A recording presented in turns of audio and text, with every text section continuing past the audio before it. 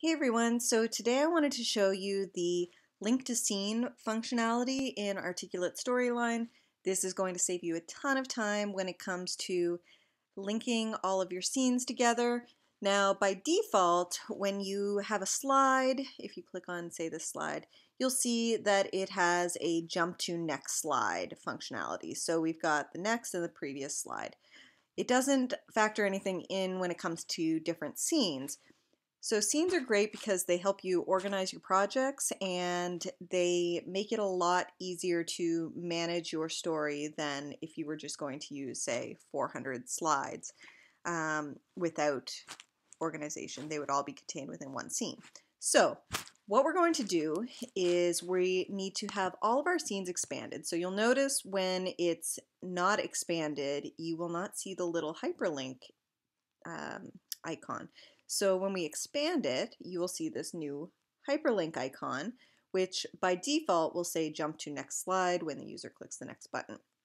Now, it's very easy to link all of your scenes together. So this is our welcome scene. What I want to do is click on the hyperlink, link to new scene 2.